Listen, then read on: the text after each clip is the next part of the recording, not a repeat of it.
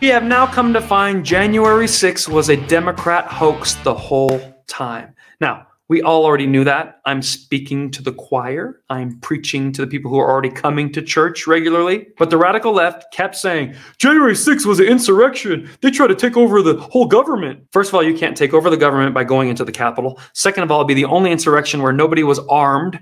Third of all, the people causing the trouble were doing that before Trump's speech ended. Ever heard of wolves in sheep's clothing? Ever heard the Boston Tea Party? Did Antifa forget to wake up that day and go to the Capitol? All it takes is 20 Antifa members among 300,000 people, smash a window, break a bottle, do this. And now it's like, oh, that's what all 300,000 did. Look, we're not stupid. And it's been exposed and the radical left is crying big time. I want you to see January 6th, how crazy and scary it was when the shaman, the crazy Instagram scary guy, was led around by police, walking in between them. Nobody arrested him. Nobody grabbed him. That's not very violent. Conspiracy theorist dressed in outlandish costume who led the violent insurrection to overthrow American democracy. For these crimes, Chansley was sentenced to nearly 4 years in prison, far more time than many violent criminals now receive. What did Jacob Chansley do to receive this punishment? To this day, there is dispute over how Chansley got into the Capitol building. But according to our review of the internal surveillance video, it is very clear what happened once he got inside. Virtually every moment of his time inside the Capitol was caught on tape.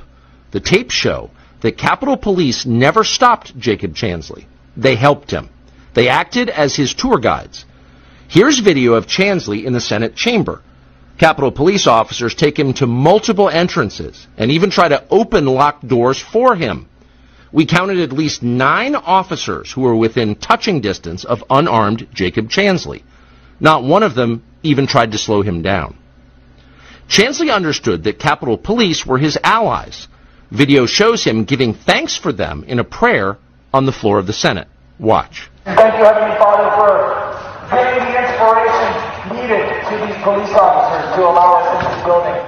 Contrast the reality of what Jacob Chansley did in the Capitol building on January 6th. Now we know that what he did was not terrorism. It was not violent. He's walking around. Nobody held a gun to his head and pulled the trigger. No one pepper sprayed him, handcuffed him. You didn't even have to George Floyd the guy.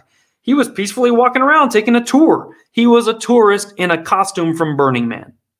That is not a revolution. That is not an insurrection.